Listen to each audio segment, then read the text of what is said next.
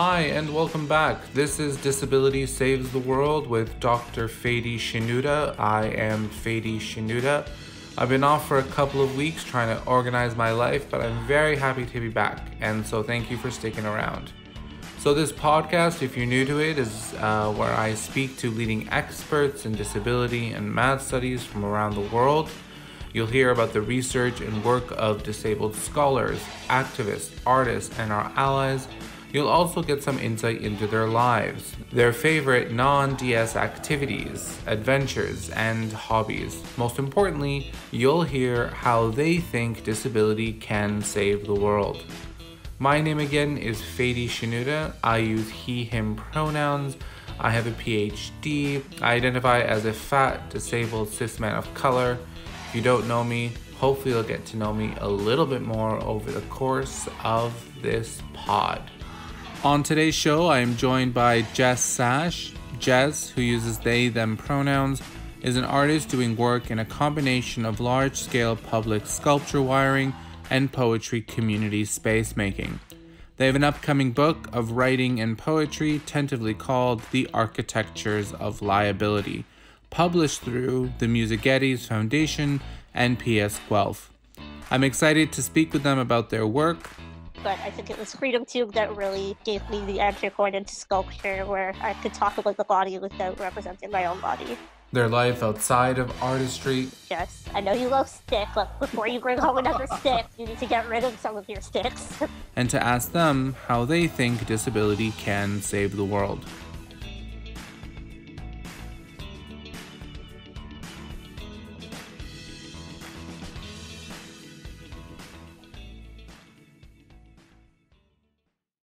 Hi, Jess. Thank you for coming on the show. Thank you for having me. It's great to have a full-fledged artist join me. Excited to talk to you about your work, upcoming things you have planned, and maybe we'll jump right into segment one, segment I like to call Inside the Project, the Work, the Research, the Art. And I'd like to know how you got involved in things that related to disability and madness. Ooh, yeah, I was recounting this with a friend recently. I guess that's a fun piece of information too, is I actually just started dating another disabled person during a time of quarantine who lives in an entirely different continent. Oh, wow.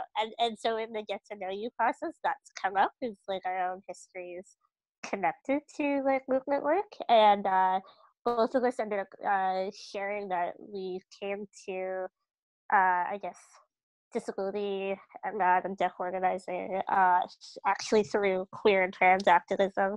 And it's really interesting to talk to another person who's born with a genetic condition, because like it's like thinking about a time before when I guess I'll say it more so specific to Canada, that it wasn't as I feel like it wasn't as physical as they like connecting with other disabled communities beyond ways that were segregated institutionally. So I think finding queer community was connected to feeling like finding other people like me, and in a way that felt celebratory, whereas disability had still at that point remained something that I don't even know if I identified with, Right. or was even out about. And then finding the online keynote for the one-off conference that was the 2002 Queer Disability Conference. I think Eli Clare had given that keynote.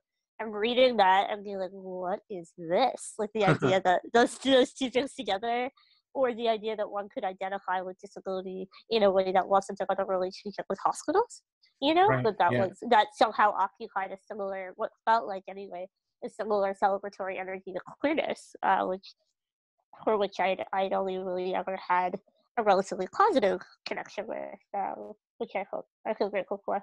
So yeah, I guess that's how I and I guess that, to answer your question, was how I started creating art. Was I didn't even study art. I was studying literature at the time, a degree that I never finished.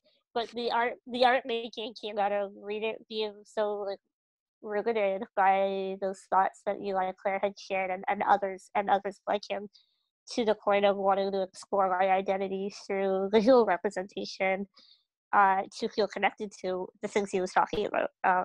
Yeah, And so you do use sculpture, kind of large scale public sculpture. You also write poetry. You're mhm. also doing other things like, community space making. I'm wondering if you can tell us about your medium or your mediums. What are they? How did you experiment to end up using those particular ones to make your art?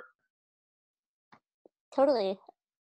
I think we're at a really interesting time. So I guess I've been engaging in the process of art making and space making, as those two things are intertwined, for yeah, over 10 years now. I started out engaging in self-representation through photography at a time before social media and selfies had the relationship that they do now.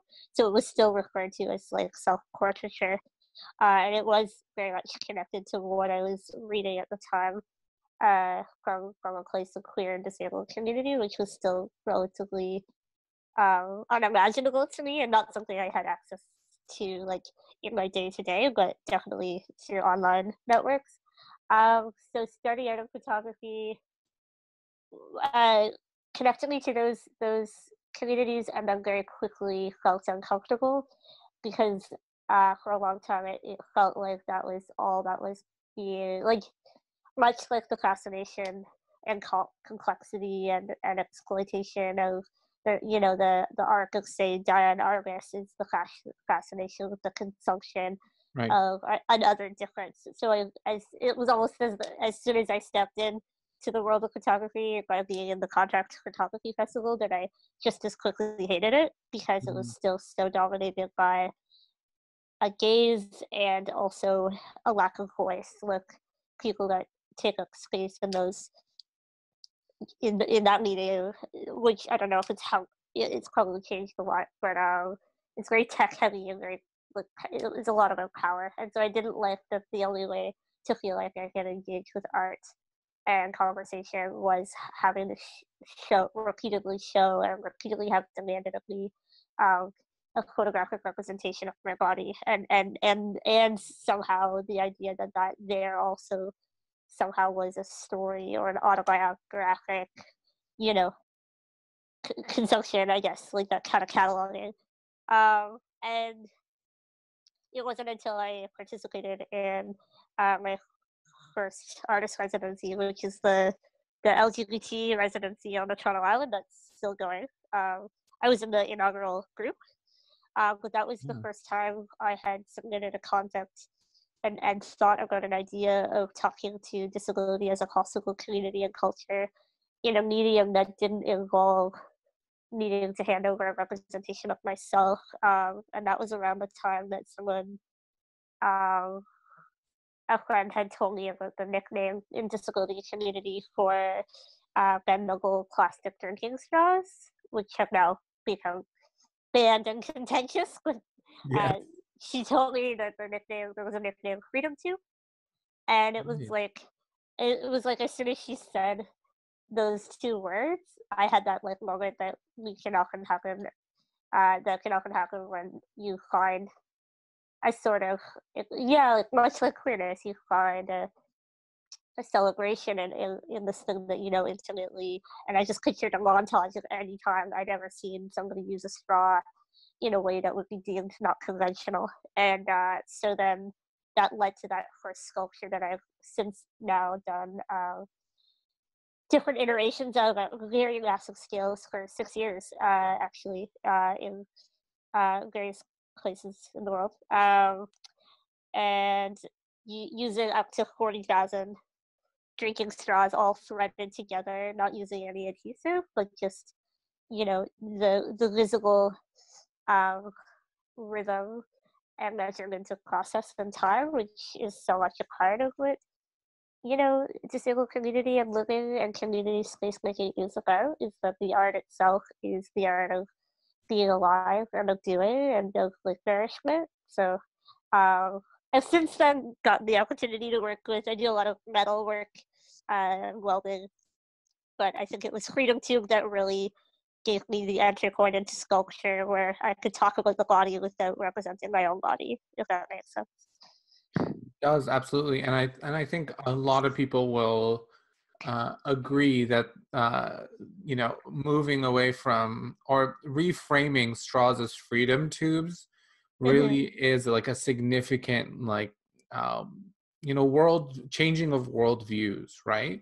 And Hmm. so therefore you can enter the world of disability and disabled people's experiences through those two words, and then again like through the art that you then depict through those two words, um, to kind of open people's perspective on like the significance of these tiny pieces of plastic for a whole community.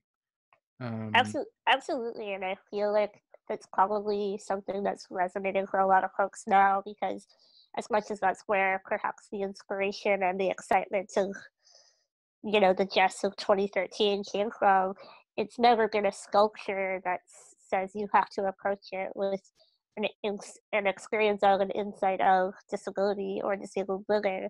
You can like everyone seems to approach that sculpture and love it and get it and find joy in it, especially children.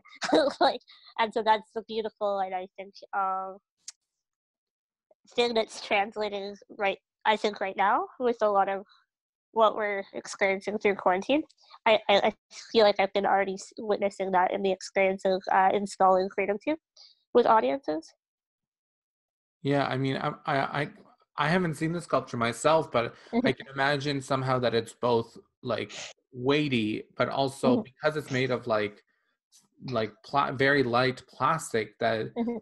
it also kind of shifts and could change, and Absolutely. might, because you said there's no adhesive, might also move. And that's interesting to me to think of like in relation to disability as well, right? As a thing that is certainly not linear and certainly not static in any particular way. Absolutely. And one of the most interesting things in that 6 year relationship that I have had to this sculpture is how much of it, is a negotiation with curators, right? Because you're Mm, dealing with you're dealing with an art object that is not precious by any means, and that is hung at a height that can be touched. And in fact, I've started like the last few times I've included vinyl that literally just says "touch me, move me," like installed on the wall in really large font or on the floor. And kids can and have and do approach it and will walk through it. It's in the shape of like a waterfall or a like set of curtains, and you can hide inside it. You can rip them off, wow. which often sends the art institution into a panic. Right, the idea that something can be.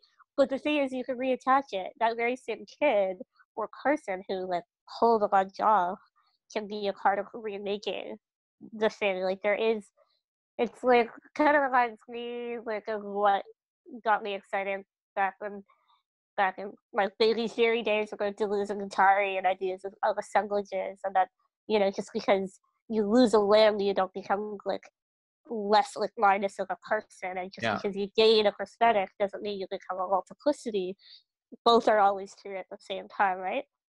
And as a sculptural experience, it does really embody that. And it's never felt like my own for that reason. It's always felt like a representation of like a lot of things at once. But the most fun thing of it is the last time I installed it in Mississauga at the Small Arms building was getting to do a studio tour with specifically disabled identified 11th and 12th grade class and watching a bunch of like self-identified neuroatypical folks and neurodivergent folks engage in freedom tube in a way that like was deeply understood without any explanation at all. All we called that talk was just what is sculpture, which is silly, but also like very to the point, right? The idea of like who gets to access what objects and what objects are deemed art or conceptual or a conversation. And it's also just a really fun sculpture to like one person ran through it and it just went flying. And then there's like all these straws on the ground, but then afterwards I work on it like a gardener, and just like I'll add things back until it looks lush again. But Yeah. I'm like smiling like ear to ear because oh, like these stories are they're so full of joy, so right? cool. Sorry. Oh, that's what I was going to tell you. Since you mentioned you hadn't seen it, so I used specifically the very iconographic Norman Rockwell, specifically the red and white plastic bendy. Okay, yeah. Because, like you said, in an individual straw, it's very weightless. And the bendable aspect allows for a kind of flexibility, and it's just like such a recognizable object. And then I create every strand is 10 straws long, but they come out in different lengths. But that's just the rhythm that I keep. But then en masse, it doesn't look red and white at all. You wouldn't even be able to tell what it was. It looks bright, like a light pale pink, Hmm. and it kind of looks like jellyfish tendrils. Like it becomes so amazingly like I don't know, biotic and like yeah, it even has a joyful color to it. Like it, yeah. And where is it currently? It is currently not assembled anywhere and wrapped up. Because in the arc of its life, last year was when the straw ban controversy arose, which was interesting because that was a conversation, and I'm sure I don't even have to unpack this with you. Just like how the straw, because of one video with a turtle, became this this way that we could talk about the imprint of human violence while creating an entire decoy out of it. Yeah. Like, let's use the straw as a way to not deal with it, and even worse, like, oh, I know what we got to do. Instead of sitting with the fact that there's this imprint violence that's going to take so long to like heal and undo, it was just like this like rush ahead to try to create a replacement with paper straws or metal straws while ignoring the fact that like well okay metal is a product of the mining industry. I don't think a single person tested the paper straws because I've used them and they unravel every time They you use them, do. and it's funny but it's also not, because instead of sitting with the complexity of the situation, it was just this like the last couple times I showed the work, I often had like it never failed some middle class like lady like charge at me being like, have you ever thought of using metal straws? like just like like just I don't know, the way we need to sort of like point at the violence of other people in this strident way, and not think about violence as a yeah, a part of being alive in a way that like creates a space for accountability and grief and pain in a whole in more holistic senses of it.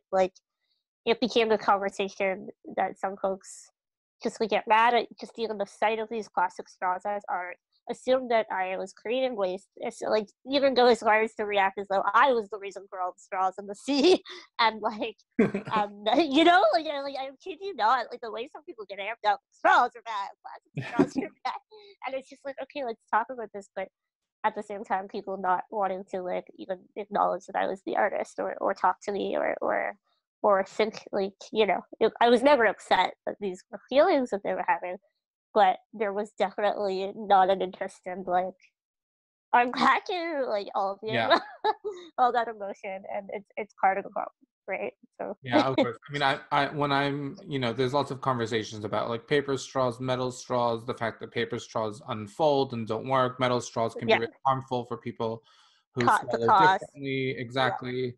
And then, for me, it's like the conversations that focus on, environmentalism and straws. I'm always like, what are your stance on the U.S. military as like the largest producer of like yeah, munitions in the world, right? And and like, and, and interestingly, we could be talking about this right now. Like, okay, well, plastic straws. One site that they exist in a lot is medical medical hmm, complexes and right. institutions.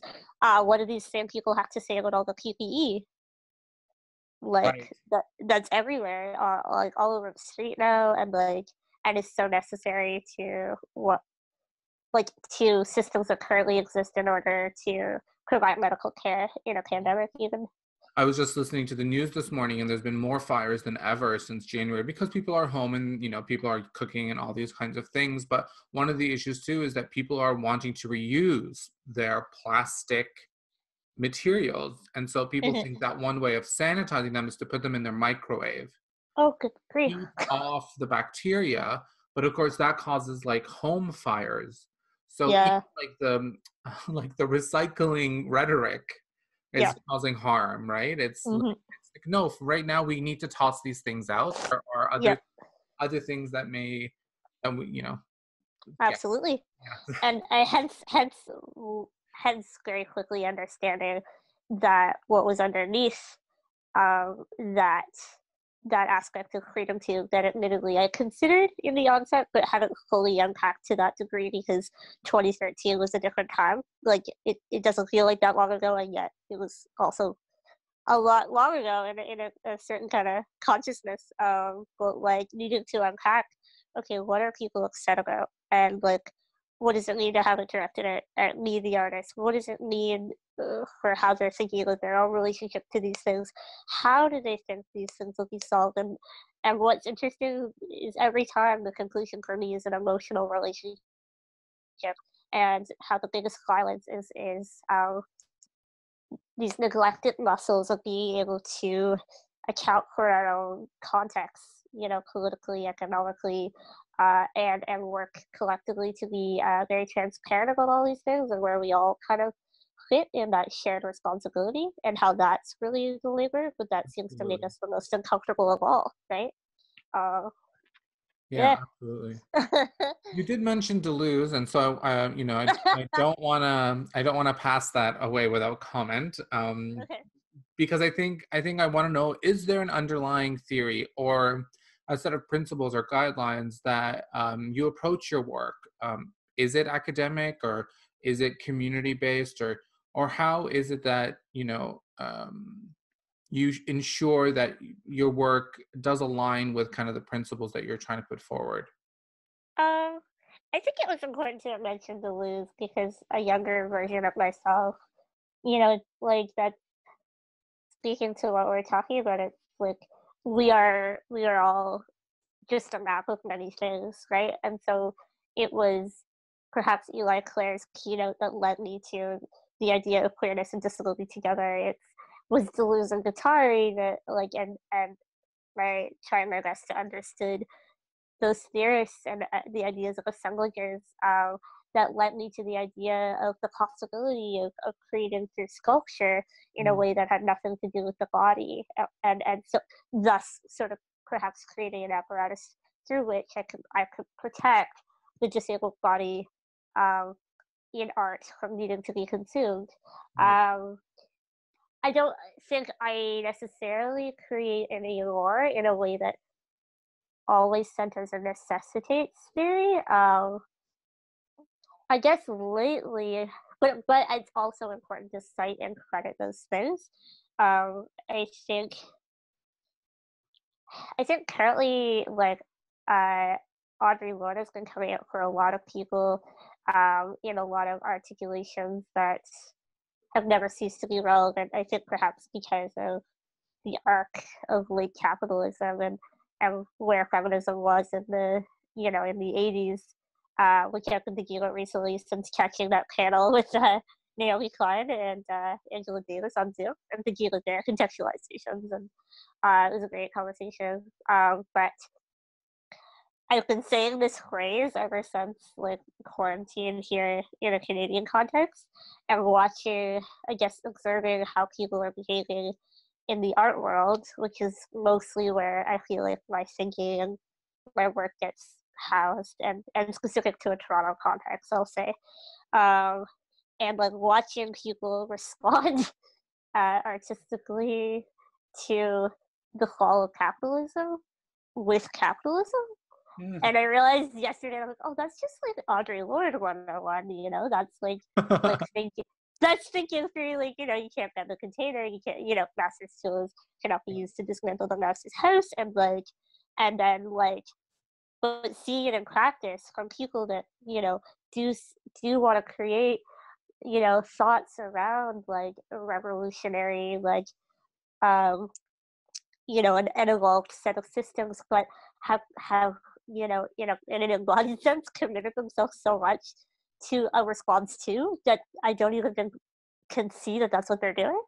Like the only it's like it feels like there's two conversations happening right now, and I don't know if you can relate. It's like this is seems to be a part of the theme of your podcast, but like there's the conversations I'm having with disabled people right now, and then there's the conversations that, like a lot of other folks are having. And I don't mean to say it's all like disabled people and bad people and deaf folks, but folks that perhaps think in that paradigm, I suppose. Where I joked on a board meeting recently. I'm on the editorial advisory for C Magazine. People were like, "Oh, how's everyone doing?" Da, da, da. And I sort of joked when it got to be my turn that the only thing that's really shifted about my reality in terms of day to day is that, like, all of a sudden overnight, the guilt of capitalism was removed, and the idea that my pace is now kind of what everyone's pace is. Like this sort of slowing down. And so I don't know if that answers your question about informed theory. I definitely think through community work I've noticed the ways that I've grown to be informed just as much, if not maybe more so from a place of practice, more so than theory. But I also love theory and poetry, which I often like to like in the age of like Instagram and independent media. I think poetry can also be treated as theoretical text too sometimes. So Well, I like that. I mean, what's nice is that you seem to have, your hands and feet and other limbs and in all kinds of places. And I think that is partly like why we look to artists. I think academics, particularly, why we look to artists because, often we are not in those spaces. I think that's clearly shifting and changing, thankfully. yeah, Um, because we need to venture into other places, having different conversations, looking at different media, and different representations in order to make our work more relevant, but also totally. to make it impactful to community. Because what is the point if the community is telling us that you don't speak to us, you don't reflect Yeah. us, you're not improving our lives in any particular way. Big time, and I don't think it always has to feel. And I'm welcoming this shift because I don't think it always has to feel so. And I don't think it always did, if memory serves. I've been out of the academy for a while, but so quite so polar, right? Like Oh yeah. philosophy and poetry and English literature that was perhaps more dense and was within reach for me at the time did inform how I thought and made art. And now that it's not maybe as immediate to me, it maybe doesn't, and it doesn't mean one is better or worse or what have you. It's just I think that's like access 101, right? I think critical thought and theory and philosophy are amazing, but for some folks, those are languages that perhaps are just indiscernible, and that's also okay. Like it's yeah, I don't think that inherently a community space and speaking plainly, I don't think that that's what accessibility means. The idea of like like I think it's like you said. I think that's the dance that art fills, right? Is finding creative ways and whatever language to say thoughtful things, and to include the most perspectives possible. I suppose. Absolutely. I, I do want to move on to segment two, if that's all right with you. Yeah. Um, I call this the middle or the liminal space. And I wondered if you could speak to us about someone who you are crushing on, who you cannot stop either reading or watching or even just recommending to other people to consume. Oh goodness. I like thought about this and I even wrote notes, and then now that you asked, oh, I yeah, I love being one of the things I love about being an artist, which isn't always like I love just going to things a lot and attending as many like art openings or talks or just like so I will say I crush on a lot of artists a lot. Like I one of my favorite experiences of last year IRL was an artist that was in a group show called Resonant Bodies at oh, what's the acronym? Toronto Media Arts Center, so TMAC. And it was the middle of the summer, and the show was only up for a week, but it was within walking distance of my house, and so I just went every day because I was so in love with this one artist in this group show. What was unique about it is that uh, it was all artists that were invited to create installation work, so physical work that involved sound. So it was all sound art. And my favorite piece was by Phoebe Wang, and she basically created an entire like in the corner of this big white empty room. She like created like a false wall, and then like had a door into this like I called it the secret triangle room, and she even repainted the walls and like made it all like this kind of puce color and carpeted it with carpet to match the same color, and had this audio on a loop, and I was spending time in it every day. It had a very cathedral quality, and at one point a friend and I like had a hangout in there and like ate peaches and like took a nap. Like it was this sort of it was this amazing, and he knows all this. But like yeah, I had a crush on her offering. It was such like a labor of love to create a whole other world inside a gallery, right? Where it was just a small piece, right? But then it was like a place to rest and with it like the area that art space is right by Lisgar Park. So it's a very it's like condos on all sides, and it's like a very there isn't a lot of places that feel inviting of rest. And I think people in the art world, when they found that I was living inside this show, found it amusing because the idea that you would go to something like more than just for the opening where people just sort of network with each other and it's a little too overstimulated to even necessarily get a good experience of the art, but someone would go every day.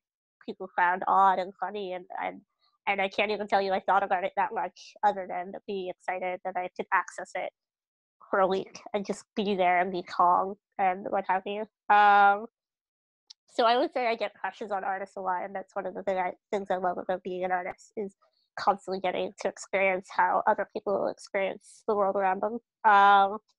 But in terms of theory stuff or philosophers, there is a YouTube clip. I always appreciate the era of the internet where you're able to access like snippets and pieces of, and I'm sure you can relate to this one, conferences that you were never at, like getting to access like nuggets of those conversations. Absolutely. Uh, Like graduate and seminars. Yeah, totally. yeah, no, exactly. And yeah, I love that every day. Like that's yeah. I don't really often feel FOMO. I just love that much like you could never read all the books that exist, like that there's now this internet set of portals, you know. But there's this this amazing, and I don't even think it was a keynote, but a speaker at I'm gonna forget the name of the conference, but it had to do with it was an American conference and it had to do with uh, drug policy in a U.S. context. And the speaker's name was Deborah Peterson Small, and I believe the name of her speech, which was a very succinct 10 minutes, like she just had this like that is short. The brevity of that, and to say what she managed to say and all that was like the theme, and you can find it on YouTube. And I believe it was maybe 5 years ago, but he was saying and tethering it to the history in the U.S., which Canada is connected to, obviously. Um, we are addicted to denial, punishment, and the American dream, and the way it connects so much. Yeah, like history, the carceral implications on bodies that we're seeing now with respect to prisons, institutions, palliative care facilities, any kind of inhibition, like control over the movements of certain bodies. She just connects to those themes, and their histories, and just I don't know. I can't stop recommending that talk to people because it is so incredibly accessible, and it also deals with the topic of addiction in a way that, quite frankly, is to me so honest and relevant to people, to all of us, in ways that you don't necessarily have to identify as an addict yourself to in engaging with what she's saying, see the connection that you yourself have to addiction, if that makes sense at all, and and how it's so economically um, keyed up, I suppose, to keep everybody contributing to a larger system that creates addiction in the first place. Uh, I'll also definitely link that. also Yeah. poetry. Oh, sorry. No, I was just gonna say I'll definitely link that to the a link to her talk in the description so that Yeah, I highly recommend it. It's super short, and it's only really contextualized with thinking through, yeah, prisons and drug policy in the U.S. But it it landed with me. I feel like it applies to so much that a lot of us are thinking through, and even though I do believe it was like 5 years ago, it's still very relevant. Yeah. sure. I'm sorry I cut you off. Did you want to also Oh, I was gonna say, and always poets. I do right? appreciate I do appreciate the age of social media and platforms. Like, of course, there's the problem of like the corporatization of social media platforms, but I don't think that makes the concept of social media inherently bad because humans are meant to be social. So I will say, like, I do like mediums like Facebook and Instagram that do allow for a lot of multimodality. Like, you can post a set of words or an image or both or what have you. It doesn't mean that there's not a complexity and a flaw in that. But that said, it's those are mediums through which I have read so many, yeah, wonderful poetic thoughts, and yeah, I don't know. I'm excited by how many people are just engaging in poetry and not even identified as poets, like people that are just sharing so collectively and hyper. Like there's just this like onslaught of a hyper hyper democratic creative cultural Yeah. swell. Yeah. I think there's a real deep analysis that's happening on Twitter every single day from people who would never consider themselves like academics or any Yeah. kind of like doing any analytical work, and often would refer to what they're doing as kind of shade or Yes. as criticism or as these things. But I'm like, this is a deep analysis that you've just offered that is somehow both incredibly smart and incredibly funny, right? Oh, And totally, I just, totally. yeah, and I do think I agree with you. Like, as problematic as these platforms are, they're also like really important because of Hmm. their democratizing abilities. I'm wondering if we can, in speaking about like social media and different platforms that are often used by young people and often framed for young people. I wonder if you do have advice for young artists and specifically for young disabled artists. I think now is a really exciting time to be doing that because we're seeing sort of a deterioration of like institutional thinking. And so on the one hand, I would imagine, and you don't have to be young to be emerging as an artist. I think anyone considering engaging in art right now, uh, is emerging in that forging of a relationship. I would say my advice would be to like let go of the idea that you, and again, this is where the whole referential thing, like, um, yeah, like it's been said before, but let go of the idea that because of like the sculpting of marginalization and more attention paid to certain voices, historically over time, like let go of the idea that you have to spend years creating a platform first before you can say what you want to say. I think we're seeing so many um relationships forming through social media as an example of a place where communities are finding each other and creating a language, that is slowly like not requiring, even though people will always probably demand, a legibility from you. It's not something you owe anyone, and we're seeing that there's ways, in lieu of our current political, context and shifts that you can still be successful, though not a requirement to be successful, and speak in languages you want to speak in without having to always explain, and that people will. It has been my experience that people will find you and people will just understand what you're offering, and I guess um as much as we there is the fight to survive and things are being reassessed, with the idea of possibly UBI, and what have you, like there doesn't have to be. I'm excited, and I'm that there is a discussion now, but that there doesn't have to be this commitment to exchanging all that you are and about how your identity shapes how you see the world in order to be able to make to be able to survive, in producing art. And I can't.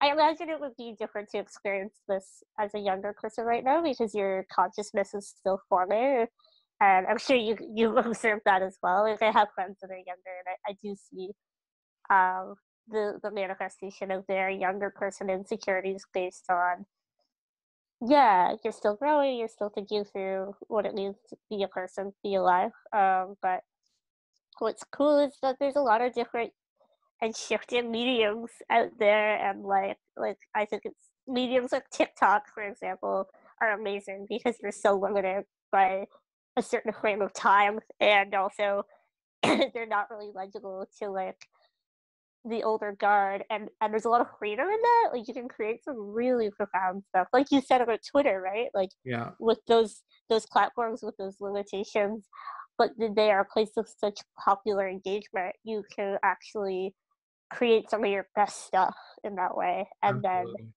yeah, yeah. So I'd say my advice would be like work on finding your voice, and yeah. Great. So let's move on to segment three. I call this Outside the Project, the research, the work, the art. I'm wondering if you could tell us about a famous person encounter, and what was that like? Like what kind of famous? Well, I guess, yeah, I mean, it depends. Have you met famous people and I guess I can tell you my earliest famous person encounter. sure, yeah. Um, so I grew up in a small town about an hour north of Toronto, and it's often the site that companies will use to shoot movies. Oh, Uh, cool. yeah, and I don't actually know why that is. Maybe because like, it's cheaper and it's rural and it's Canada. I don't know. So there was a movie set to be shot at my elementary school when I was about 13, and I think because I guess because I'm like kind of petite, I was selected to be an extra. So like they often try to get like older kids that are somehow still small because they take direction well. Um, so this movie back in the day that this was a thing went straight to VHS, DVD, whatever.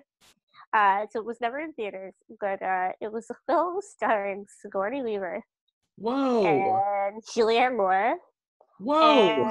and called A Map of the World.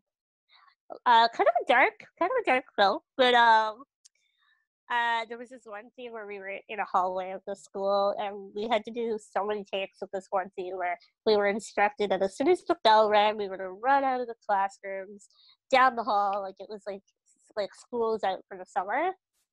And I was one of those cheeky kids where like me and my best friend were both cast as extras. So I was like, Fiona, okay, we were told explicitly don't look at the camera. But I was like, instead of looking at the camera, when we leave the classroom, like why don't you like just turn around and look at me and we'll high five?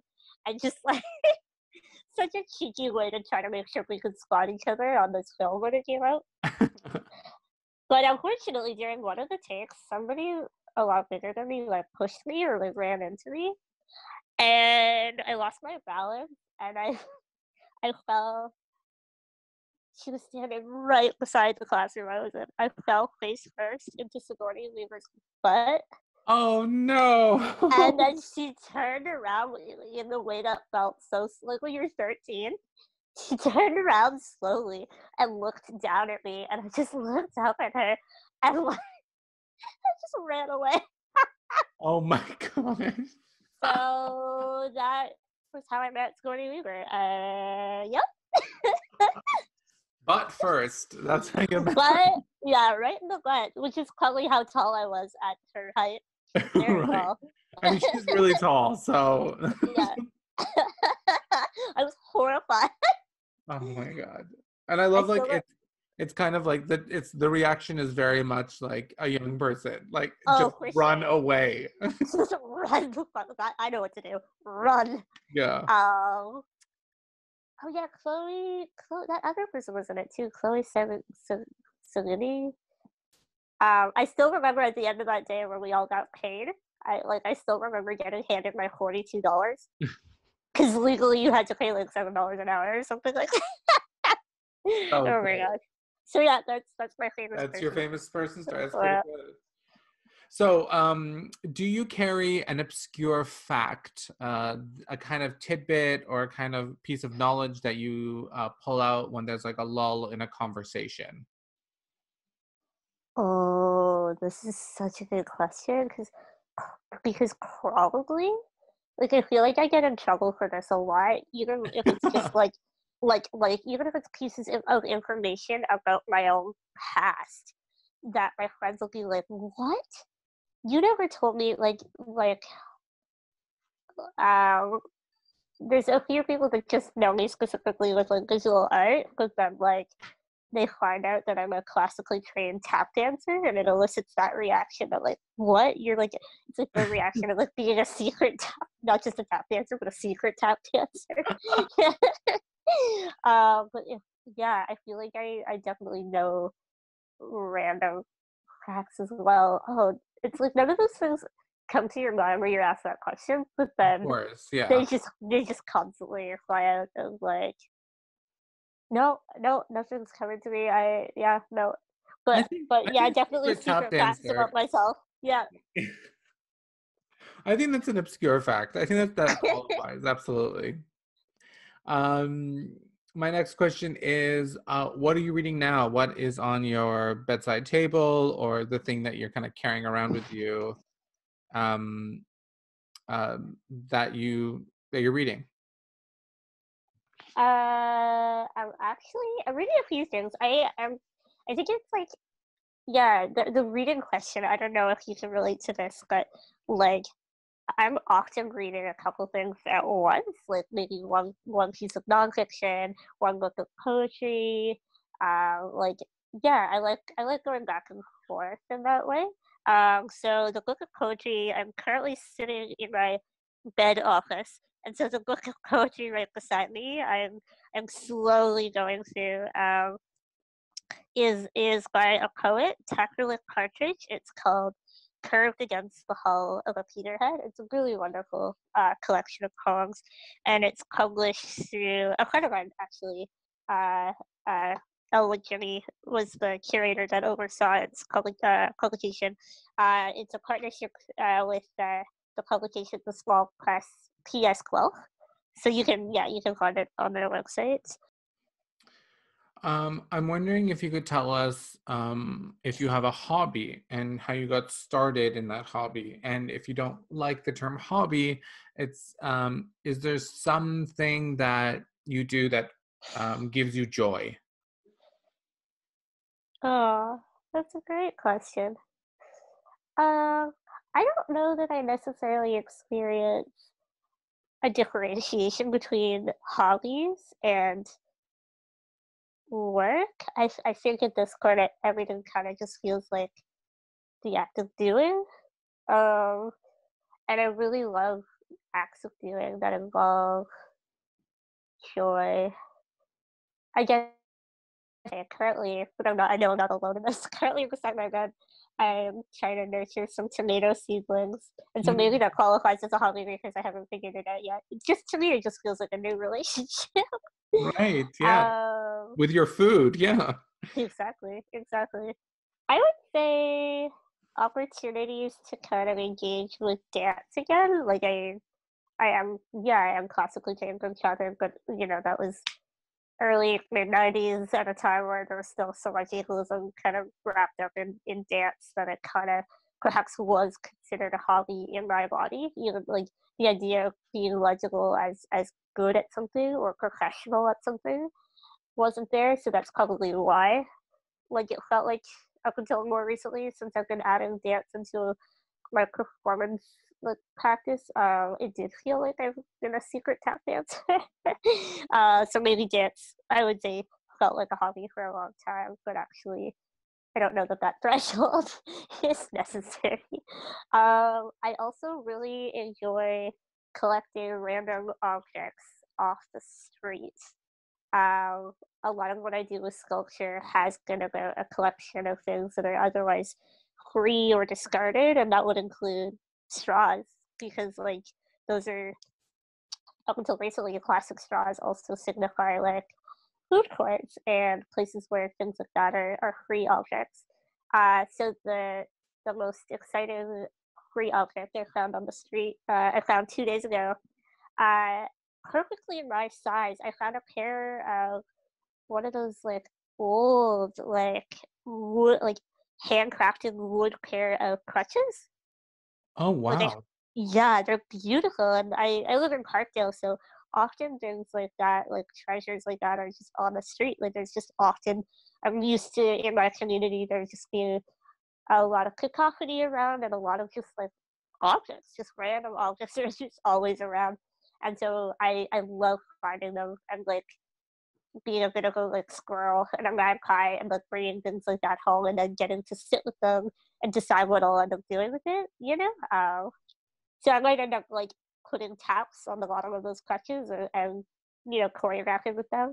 I might just hang them on my wall. But yeah, they're beautiful. Don't think I'd ever seen wooden crutches myself like up like firsthand because it's everything's kind of stainless steel metal now, like surgical kind of grade.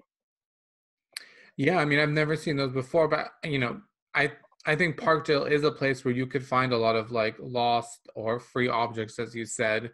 I follow someone on Instagram called Parkdale Life. I don't know if you Yeah. follow them, and Parkdale th- Life is always Oh, posting. they follow me back. Oh, nice. Yeah, Yeah, nice. no, Parkdale Life is a main account, and I remember when that account was still just starting, and they like followed a bunch of like people in Parkdale are kind of like that too, right? There's a lot of folks. We're all characters to each other, like folks hang out on the street a lot and walk around a lot, myself Yeah. included. And so objects and people kind of go hand in hand. A lot of things have character and just look and feel so exciting when you find them. And yeah, as a sculptor, I'm like wow, like just endlessly fascinated. Like Yeah, and you're by giving things like a new home and a new opportunity, and like, yeah, I think that's great that you picked them up. I mean, I've been taking pictures of lost things that I found when I was in London, as like a way of, I think the most memorable thing I found was like a small bow tie that happened to be made completely out of sequins. wow. And I was like, and I just took a picture of it and I was like, what child or what person lost this like bow tie? And it was very beautiful, but I just left it where it was. It was like on top of like an electrical box too. So I'm like, Oh my gosh. yeah, it's like a weird Um, place for it. yeah, well, the thing is, yeah, you can't take everything home. And I've had roommates before tell me like, Jess, I know you love sticks, but before you bring home another stick, you need to get rid of some of your sticks. And I'm like, okay, I guess that's fair. But yeah. That's awesome. I want to end, of course, by asking you the question I ask everyone at the end is, how do you think disability can save the world? I think I think we've had a really great chat, and I think a lot of the answer is already there. Like the idea that I feel disability can save the world like by being. I know that sounds like really obfuscating, but it's like I found that with some of my favorite moments in art, just the ability to kind of be still is something that disability has as its quality. Um, and I was actually having a great conversation this morning with my brother, who actually studied sculpture. But we were talking about how he's been going on and on with me around like stuff about UBI as a conversation and the move towards an end of labor and automation and things like that. And I was thinking about how I don't think I know disabled folks and community are having a hard time right now. I'll speak for myself, processing grief around like we've lost a number of really important folks in the last month alone. There's been a lot of deaths connecting, Mhm. you know, connecting a lot of us. Um, but I think in that grief, especially in the feelings of being left behind from conversations that perhaps disability community has been a part of starting. I don't think it comes at a feeling of any kind of fear of like robots or like my brother was talking about like robotic AI and robotic labor and virtual realities, and I'm like I find those I think a lot of disabled people relate to those possibilities with excitement because the idea of ending labor and pausing things and slowing down is where a lot of folks live. And I think some of the grief that hasn't been specific to human lives lost for me right now is in the initial wave of this, feeling like overnight, also like overnight, there was all of a sudden this universal legibility and feeling like all of a sudden everyone was disabled. And how a lot of us have been longing for that for a long time. And I expected it to feel euphoric, and instead it felt sad, like because it came from the place of like, oh, wait, this was just possible this whole time to make everything accessible and slow down and what have you. And so having to kind of move through that. But I think at the core of those feelings and that grief is feeling like your question is a really important one. I think that is the way disability can save the world is if we can collectively get to that place of beingness, and being together and being with. Um, there's a word in German that like roughly translates colloquially in English to like in solidarity. But it's like there's the really common, Heidegger like Dasein. But then the word for in solidarity, like to be with, is Mitsein, and I liked learning that word had the very same cadence as like the Heidegger Dasein. Um, anyway, so yeah, I think that's my answer. I didn't expect to bring up Heidegger. I know, I love that. I mean, I think I agree with you that there is a grief to knowing that it could always be this way and could have Mhm. always been this way. That does bring us some joy, but also with it grief of all those people who couldn't keep up, right, or Yes, can't keep up, yes, who not just we lost, but we're also have always been pushed to the fringes, right? absolutely. And I think disability can provide us with a new lens. But yeah, that I think being able to realize that feeling for me is that institutional neglect, and realizing that like that's kind of at the core of the piece of writing I mentioned that I'm working on. That's going to be poetic. That I originally was joking, like have told the folks that I've been calling the architectures of liability, which is tethered very much to that notion of institutional neglect, and I'm considering renaming it, kind of in honor of the thoughts of like being and time and just reversing the words to be the two words time being and kind Mm. of as an homage to like what we're talking about and disabled folks and the idea that the present is the future kind of thing and like yeah so I think that's great. Time being. yeah That's wonderful. Jess, thank you again for talking to me. I really appreciate it today. Thank you so much for having me. All right.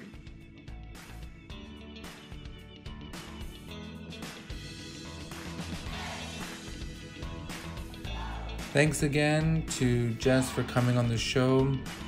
Get in touch by sending me an email at disabilitysavestheworld@gmail.com. If you're interested in learning more about me, check out my website, fadishinuda.com. This podcast is hosted, produced, and edited by me, Fadi Shinuda. Thank you for listening, and I'll see you next time on Disability Saves the World.